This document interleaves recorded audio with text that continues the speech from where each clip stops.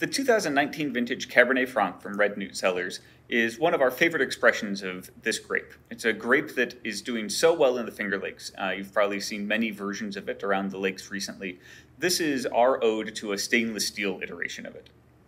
Yeah, and what that gives us an opportunity to do is really highlight some of the beautiful bright red fruit characteristics that come with Cabernet Franc, while still celebrating a little bit of like the savory herbalness that can come with it. And it's really just for us, a little bit lighter bodied, really great with just a little bit of chill on it as well, although it's certainly not lacking for tannic structure.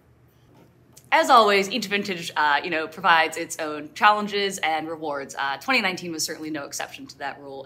It was really quite a cool year and a very, very cool growing season. I distinctly remember during harvest having on several more layers than I normally would at that point. That, of course, says, the fruit came in really typically what it tends to, which is earlier than a lot of the Rieslings do, actually.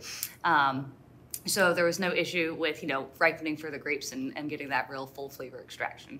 In some ways, this is our most old world winemaking technique. This fruit comes in, we leave quite a bit of the stems intact, we crush the fruit, we ferment it in bins and hand punch it down, which is pretty typical for our reds.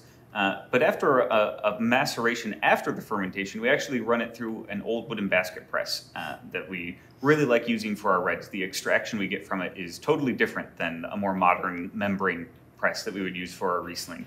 The result is that the wine can be a little bit over the top tannin-wise when it first goes to stainless steel, but that's key.